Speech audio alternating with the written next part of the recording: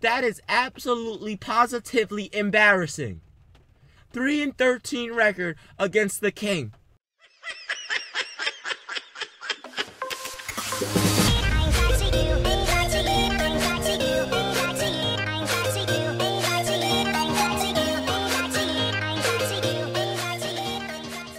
What's going on, guys? It's Steve. There's a lot of talk going on right now between the Cleveland Cavalier fans and the Golden State Laker fans. Because let's be real. Were those Warrior fans before Stephen Curry started to take off? Or were they Warrior fans when Stephen Curry first got drafted and people started to doubt him? Were they fans then? I don't think so. All of these people in the comments of my video saying the Golden State Warriors are going to destroy the Cleveland Cavaliers. Get real. Who the hell is going to stop LeBron James? What's Kevin Durant's record against LeBron? I'm pretty sure it's like 3-13. Something like that. Are you kidding me? You're supposed to be the second best player in the world and your record is 3-13 against LeBron James? Carmelo's record is 12-15. Why the hell is yours 3-13? That is absolutely positively embarrassing. 3-13 record against the King, while Carmelo has a 12-15 record. Absolutely, positively embarrassing. Stephen Curry, you think you're good? You think you're an elite point guard? You know, I do too. I'll give you that. You're elite. But Kyrie Irving, he already proved that you can't guard him. And that in some respects, he's better than you. He's not a better overall player, but at scoring. Come on now. Curry, you better be careful.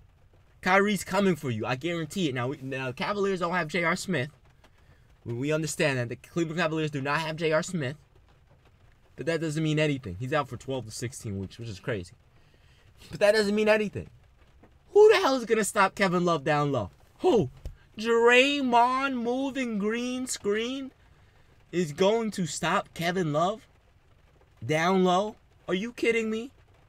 Draymond moving screen green is going to attempt to stop Kevin Love. He's going to get bodied. Absolute bodied.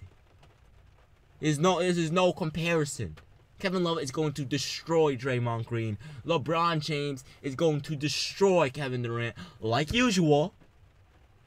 And Kyrie Irving is going to destroy Stephen Curry just like he did in the 2016 finals. How the hell are you supposed to be, quote-unquote, the second best player in the world at the time? Some people were even saying he's the best player in the world. All these Los Angeles Laker fans, because they're not really Warrior fans. They're really old Laker fans that switched from when Kobe left. And I guarantee you once Curry and Kevin Durant's era is over, they're going to go back to the Lakers. Oh, we have D'Angelo Russell. I was always a fan. You know, I always supported him. Jordan Clarkson, Julius Randle, when they were young, I always supported them. You know, I used to go to some Warrior games and I had Curry's jersey and sneakers and things like. Come on! Are you kidding me? Do you really think that the Golden State Warriors, I guarantee you guys, that the Cleveland Cavaliers are going to absolutely embarrass the Golden State Warriors? It's going to be an embarrassment.